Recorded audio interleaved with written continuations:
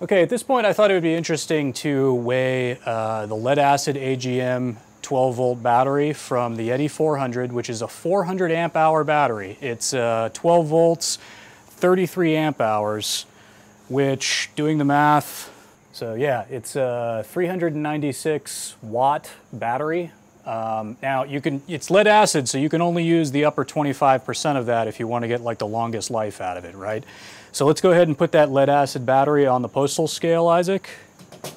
Okay. Yeah, it's right there. This thing is heavy. Yep. Okay, and that reads, let's let the deck stabilize here. That reads 22 pounds and 7.2 ounces, okay? Take that bad boy off. That's a Ritar RA1233. And now I've got my lithium-ion battery from my e-bike, okay? And this thing is lithium-ion. It is 400 watt-hour, just like the lead-acid battery. But let's go ahead and put the whole pack on the scale and see how much it weighs.